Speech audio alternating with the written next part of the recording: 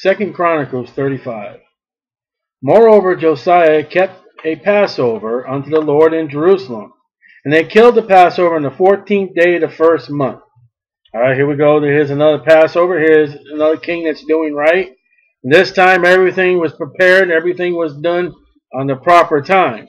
Well, his great-grandfather had done the Passover, and they were unable to keep it at the proper time because, the tabernacle wasn't clean.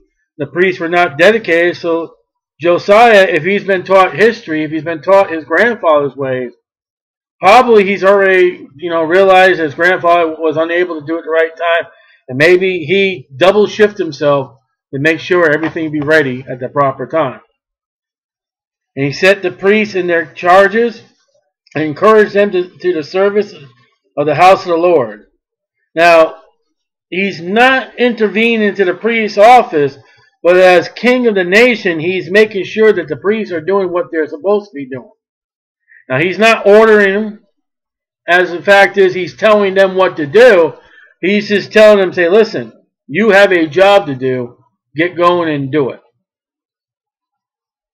And said unto there's a church out there, an organization, the Roman Catholic, they want to intervene and they want to control everybody by means of their priests. They're the ones who want to start wars, and they're the ones that can turn around and cry peace. Peace. The king is not interfering with the priests, and the priests are not interfering with the king. But they're working together. And said unto the Levites that taught all Israel. So Levites were to be the ones that taught Israel. They're the ones to make sure Israel do to God, bring back the history, bring the law of Moses, make sure everything, what they're supposed to do, when they're supposed to do it, and how they're supposed to do it. The Levites were the who, what, where, when, and why, and which. Today, the Bible says in Revelation chapter 1, we're the priests. We're the kings.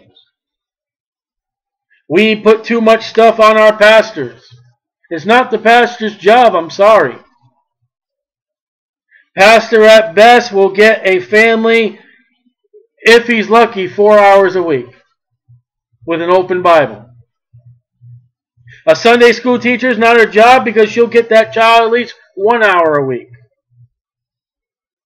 The Bible states that if a wife has a question, she's not to go to the pastor. She is to go to her husband and ask him the question, and he's to find the answer out. I'm sorry, but the Bible states that the man, the husband, and the father of the house is the one in charge of teaching his family. It even shows in the law that Moses told the fathers, you're the one to mind your children. When your children come to you and ask, why do we do this? You're to give the answer. And we're in America today to the fact is, a lot of fathers are absent. A lot of children don't even know who their father is. And when it comes to Christianity, when it comes to the Bible, most of the fathers are not even saved. If they are saved, they're not even in church. And they're in church, they're not even in the Word of God. How are they supposed to guide their family? They'll tell the woman, the mother, the wife, take the kids to church, and and then he expects that pastor, that Sunday school teacher, to bring his family up spiritually, and while he goes about mowing the lawn with everything. Now I know that all Levites are not priests, but all priests are Levites. But we're called as priests. We're the ones that are supposed to teach our children.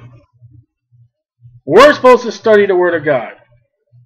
We've got every convenience in the kitchen. We've got every convenience in our bedrooms. We've got every convenience in the car. We got every convenience in the living room.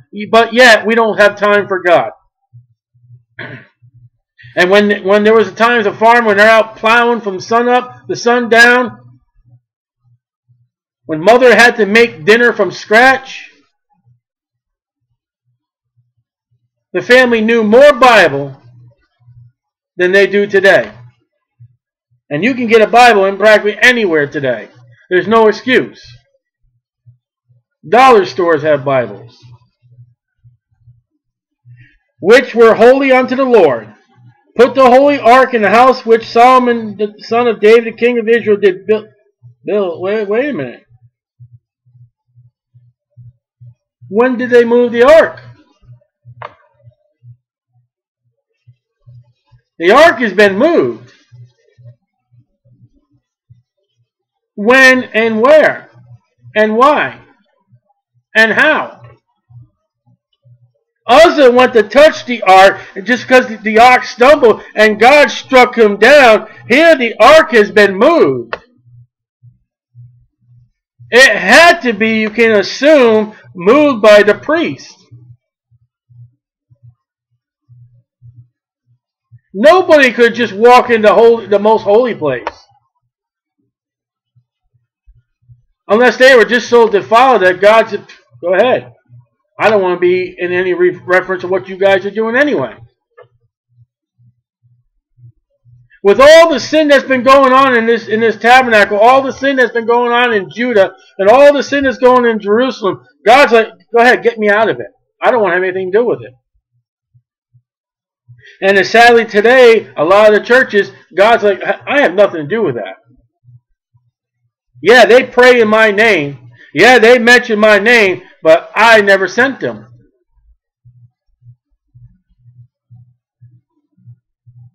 Imagine a lot of people who are going to stand at either judgment, and they're going to have to give an account to say, thus saith the Lord, and God never said nothing.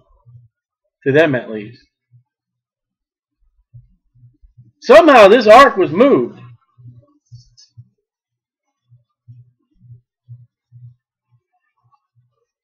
Shall not be a burden upon your shoulders. Oh, Josiah knew the law. Josiah knew the history. He called back when David brought it the wrong way and Uzzah was killed. He's like, you guys bear it on your shoulders. Now, either he knew the law or he knew the story of what happened to David, but he knows one thing. That ark belongs a burden on the shoulders. And when you read back, I believe it's 1 Kings 8:8 and 2 Chronicles 5:9, I got the reference here, was when they brought that ark in the holy place, Solomon had the staves taken out, and they said that the staves were put against the wall and were seen without. They had to put those staves back in to move that ark out. Makes you want to think.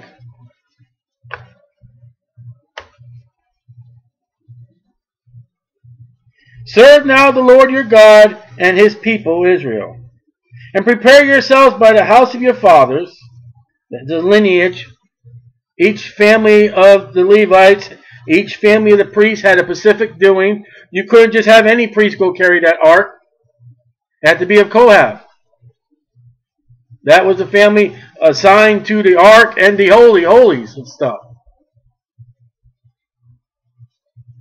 After your courses, according to the writings of David, the king of Israel, and we went through all that through Chronicles. David had set up different courses. You find that courses show up in the book of Luke, chapter 1, where John the Baptist's father had a course.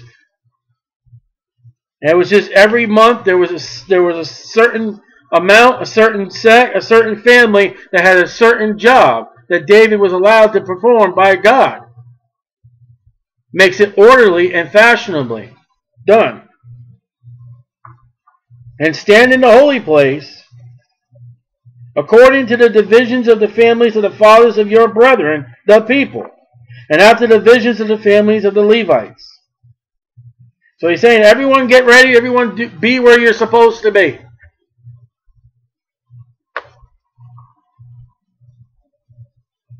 So kill the Passover and sanctify yourselves, prepare your brethren, that they may do according to the word of the Lord by the hand of Moses, the law. The Passover hasn't been killed yet. He's saying, you guys make sure you do what you're supposed to do, and make sure you sanctify, and you better make sure you do it by the word of Moses.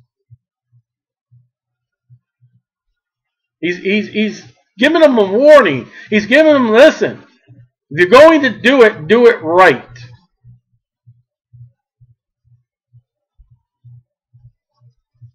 And Josiah gave to the people of the flock lambs, and kids, all for the Passover offerings, for all that were present, to the number of 30,000, and 3,000 bullocks. These were of the king's substance. Oh, Josiah provided everybody with a Passover lamb.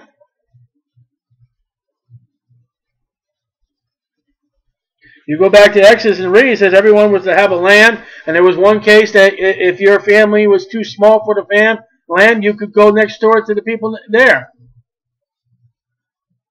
Josiah makes sure every family has a lamb.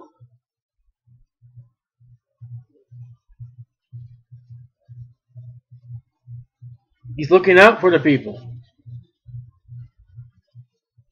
And you know God approves of this.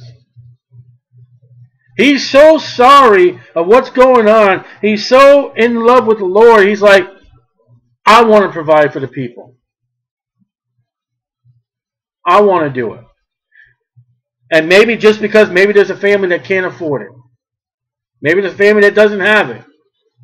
But he wants to make sure that they have the needs that they have. You know what your job is? The Bible says in Revelation, aren't we kings too? Doesn't it say about, I think it's like verse 7 to 9, something like that. We're priests and kings. As king likened to Josiah, aren't we supposed to make sure all the people of Ormond Beach has a lamp?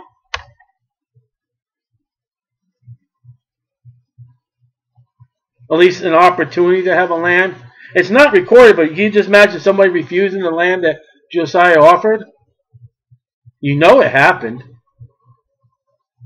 You tell me 100% of the people in Jerusalem, 100% of the people in Judah, and 100% of the people that came down from Israel, every single one of them received the lamb. You believe that?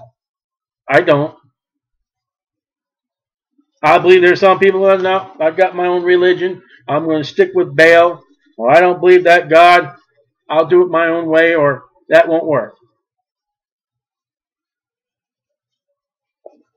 And that's what happens when you witness in your city, when you go to your neighbors.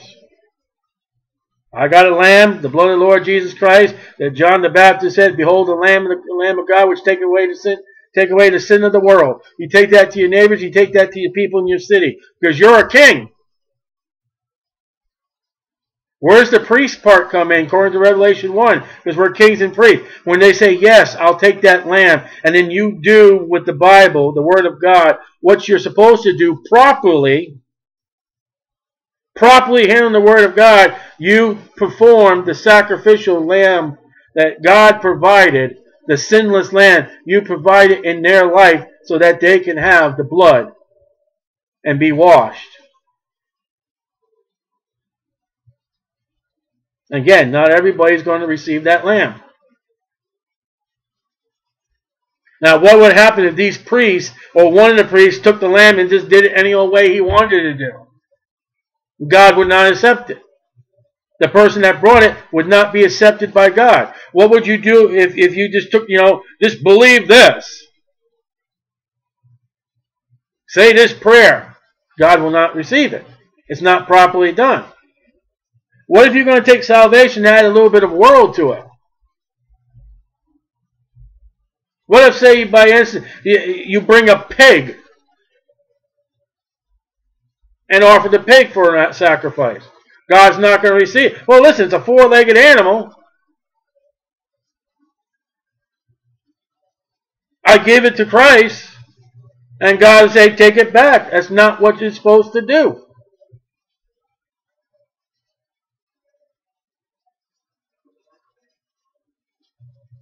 So Josiah preaches what we're supposed. We are supposed to make sure everybody has opportunity to that lamb, even though not everybody's going to accept it. And we better make sure by the priests that they do. He says, you do by the book of the law of Moses. We do by how God showed us to witness, and according to scriptures, that make sure that we follow the scriptures on how they're to be saved, and to make sure they're saved by the right way.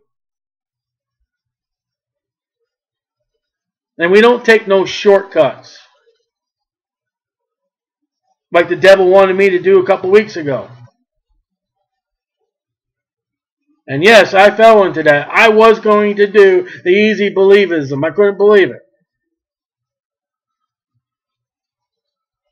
This shows how much I get in the flesh, how much the devil will deal with you. Even when you know the Bible, even when you preach against something like that, the devil gets you down with, love. Well, it wouldn't have been love if I said just say this prayer.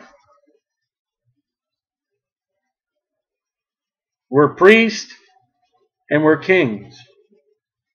Josiah shows us that we're to provide the lamb and we're to properly administer the lamb.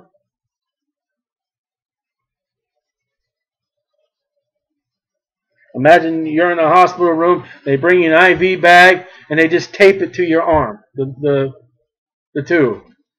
Well, that ain't going to do you no good. They got to insert it into your vein. The blood don't do you no good if it's not the proper blood.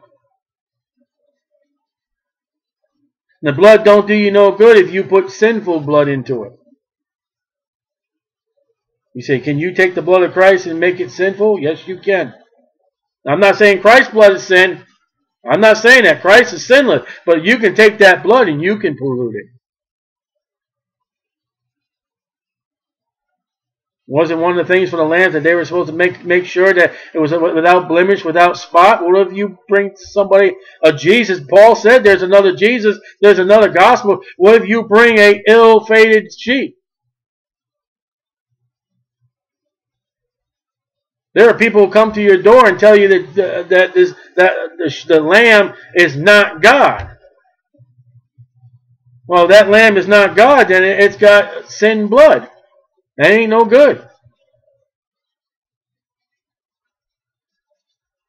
Josiah gave to the people of flock, lambs, and kids, that's goats, all for the Passover offering for all that were present, to the number of 30,000 and 3,000 bullocks. These were of the king's substance. Now, this is not just for the Passover. This is for all the offerings that needed to be. And his princes gave willingly unto the people, to the priests and to the Levites. Hilkiah and Zechariah and Jehiel, rulers of the house of God, gave unto the priests for the Passover offerings 2,600 small cattle. That's interesting. It says small cattle. Not young cattle, not calves. Small cattle. Why? I don't know. I don't know what the small cattle has to do. And 300 oxen. The princes give. The king set the standard. The princes look at him and say, hey, we're going to give too. Princes are usually sons of the king. And when a Christian goes out and tells people about Jesus Christ, he spiritually gets a child of God. When you witness to somebody, someone believes on the Lord Jesus Christ as their Savior, they are a child of God, but you are also a spiritual parent to that child, that newborn baby. And guess who it is up to raise that newborn baby?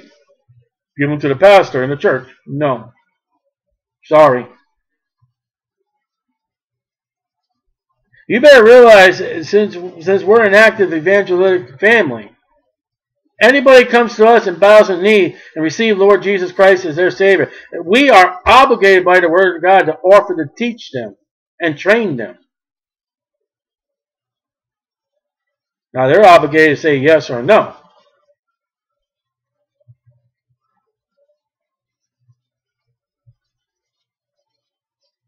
But these guys were taught, hey, we better offer too.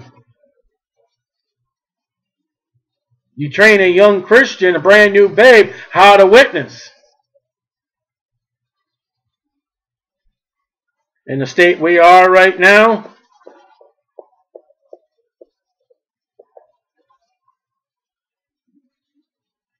Coniah also, and Shemaiah, and Nethiel, his brethren, and Hashabiah, and Jael, and Jozbab, chief of the Levites, gave unto the Levites for a Passover offering 5,000 small cattle and 500 oxen. Now let me tell you something right now.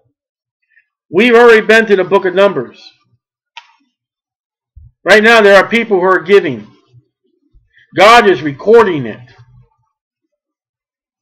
God is telling you their names, and He's telling you how much you gave. Now, are you going to tell me that God does not know what you give in that plate or that box?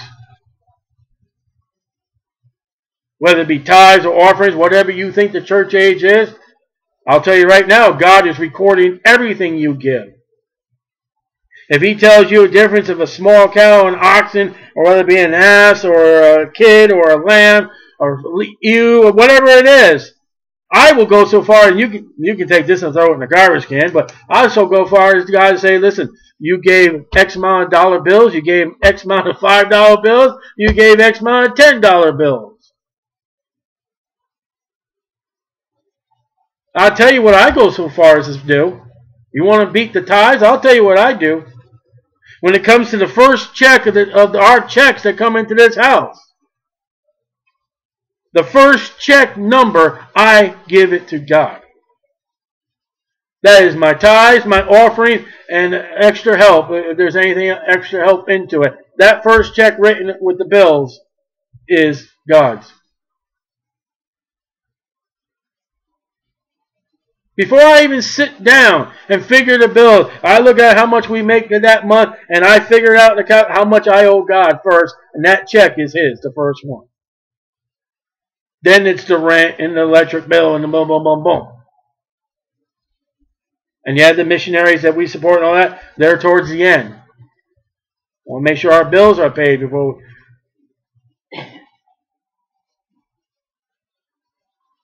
And God records that.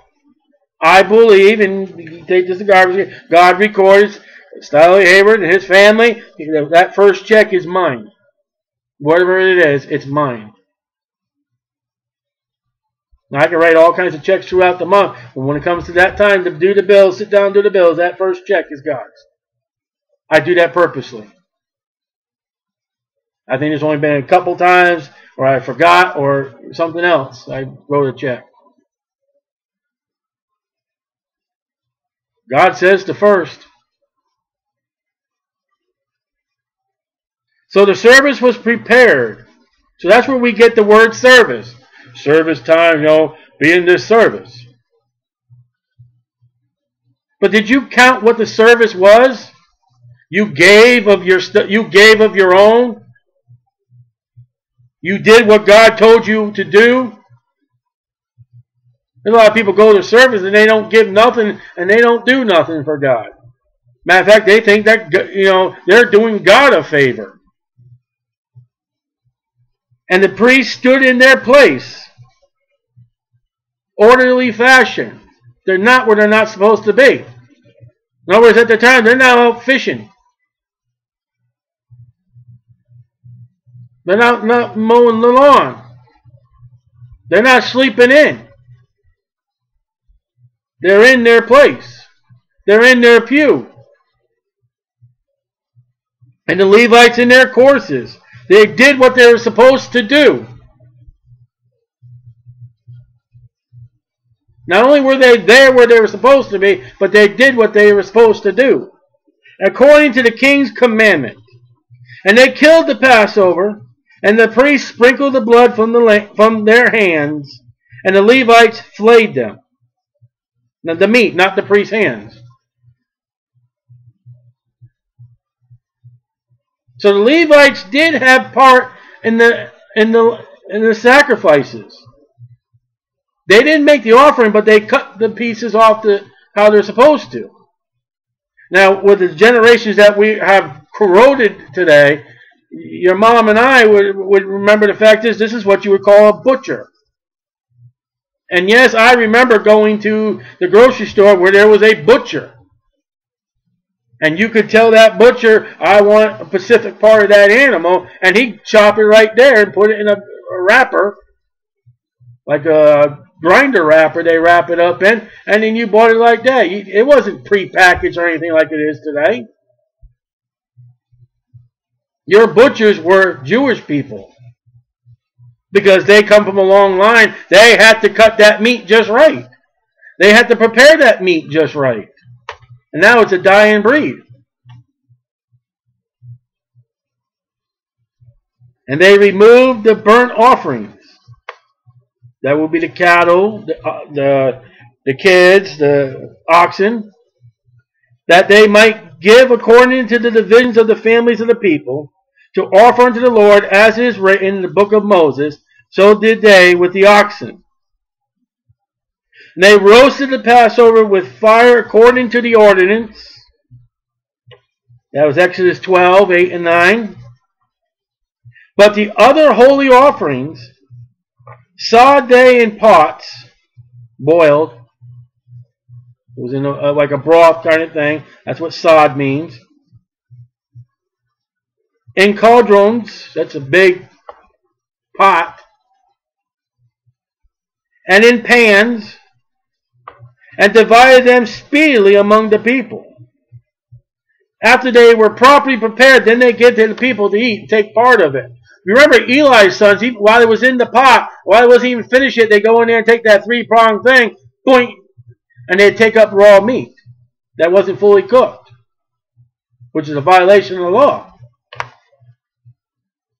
But they got so many people they're taking care of. They're cooking this meat every way and any way they can. And getting into the people to make sure everything's performed like it's supposed to.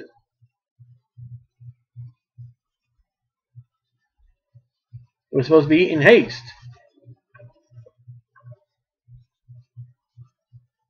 And afterwards they made ready for themselves and for the priest, because the priests, the sons of Aaron, were busied in offering the burnt offerings and the fat unto night. Therefore the Levites prepared for themselves and for the priests, the sons of Aaron. So as priests that we are to take care of others before ourselves. That's not just a New Testament that Jesus spoke. Others, Jesus first, others next, and you last. That was an Old Testament thing. The priests took care of themselves last and made sure the people had enough and had everything they were supposed to have. You wouldn't have poor saints. You wouldn't have Christians under welfare if they would follow this thing and make sure they took care of others first, then themselves. What do you read in the book of Acts? When they got saved, they sold all their houses and gave the portions to the church to supply the needs. And then when it said that there was famine, I think it was, in the home church of Jerusalem, the churches that they supported sent relief to Jerusalem to help them out. I think America's going to be like that. I think the missionaries that we send out, they better support us when we going through the famine. Because we are going to go through the famine. There's no question about it. It's just when. America ain't going to keep on going in God's eyes the way we're going.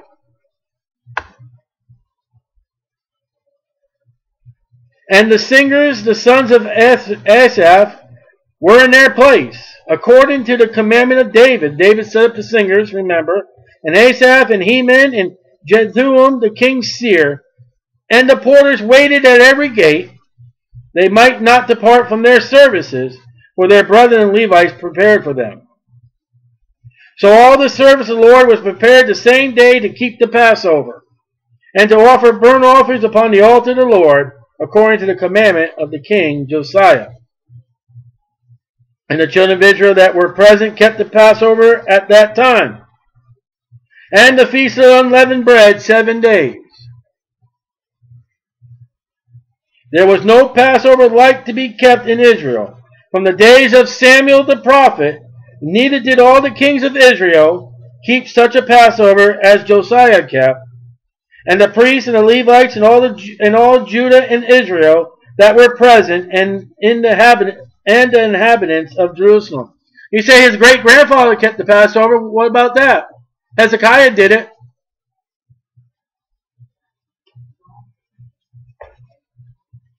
Hezekiah couldn't keep it at the right time. It was a month late.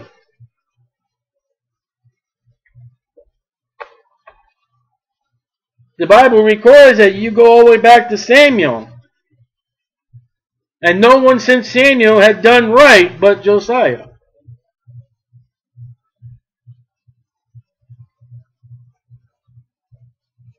In the 18th year of the reign of Josiah was this Passover kept. And all this, when Josiah had prepared the temple, Necho, king of Egypt, came up to fight against Carchemish by Euphrates, and Josiah went out against him.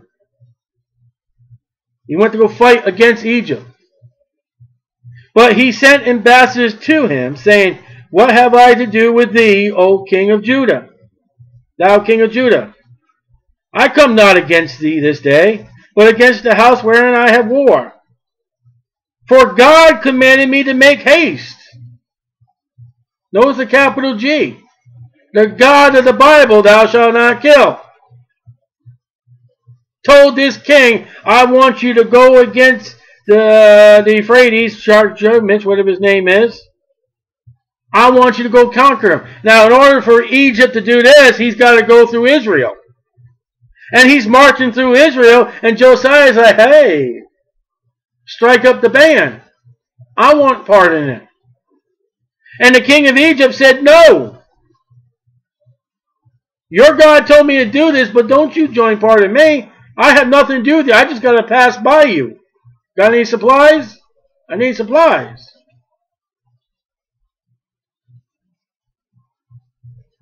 Nevertheless, Josiah would not turn his face from him, but disguised himself that he might fight with him, and hearkened not unto the words of Necho from the mouth of God. So Josiah disobeys a man that God told to go do this, and not only did I tell you to go to Carchemish of the Euphrates, you tell my king, stay home.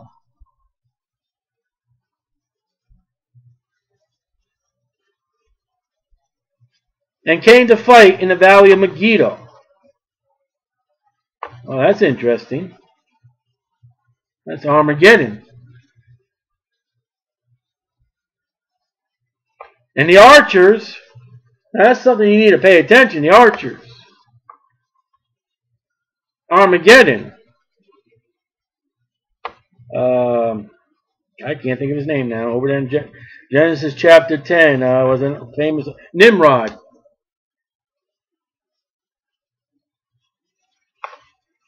Esau was an archer. And the archers shot. Pay attention to archers in the Bible. At the king. And the king said to his servants, have me away, for I am sore wounded. You didn't belong there. I'm going to say it over and over again. If you're not where you're supposed to be, God's going to strike you. God will whip you. God will punish you.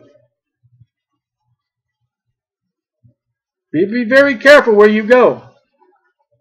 And God, before He gets you whipped, gets you wounded, He will tell somebody, He will send somebody to tell you, don't go.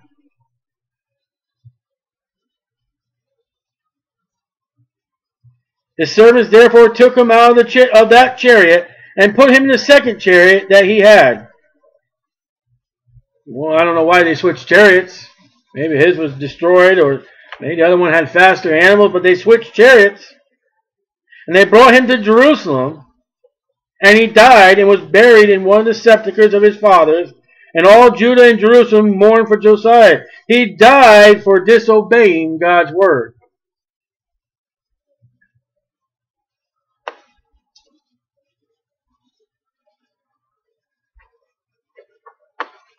And all that he done,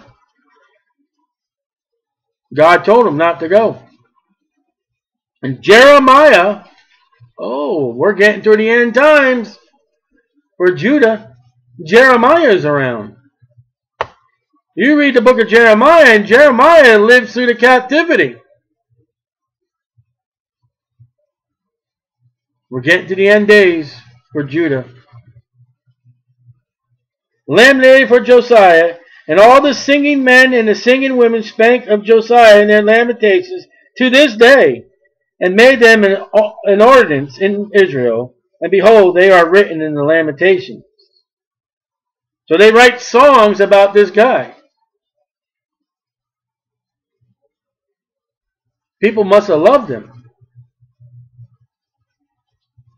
Now the rest of the acts of Josiah and his goodness, according to that which was written in the law of the Lord, he disobeyed, and his deeds first and last, behold, they are written in the book of the kings of Israel and Judah. And you can follow his life in 2 Kings 23. You got to read both together to get the complete story. You can say, hey, I got a great time with the Lord. Look at what the Lord had me to do. I got all the people right. We witnessed. I provided a land. And one little thing of disobeying God. I'm going to say it like this. I'll explain myself. Josiah committed spiritual suicide by not listening to God. God told him not to go.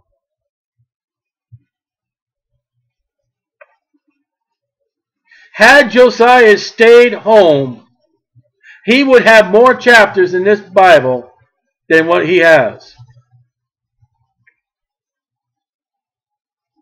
Josiah is an example of what I teach. You could commit spiritual suicide. Josiah definitely died before his time by rebelling against God.